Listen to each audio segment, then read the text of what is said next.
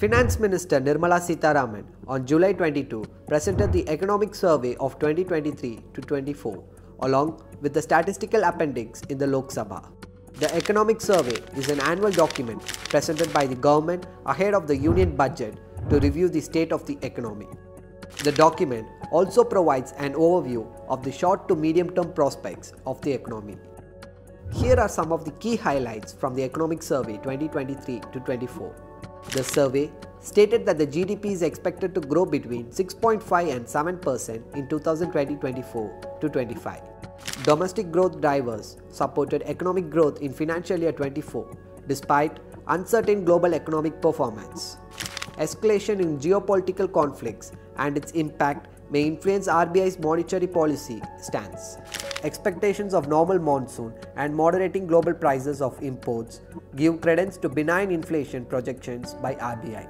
India's policy adeptly steered through challenges, ensuring price stability despite global uncertainties.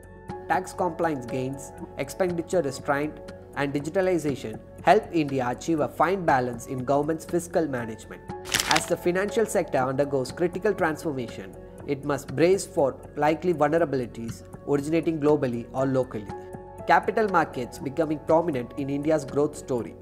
Market resilient to global geopolitical and economic shocks. Artificial intelligence casts a huge pall of uncertainty with regard to its impact on workers across all skill levels.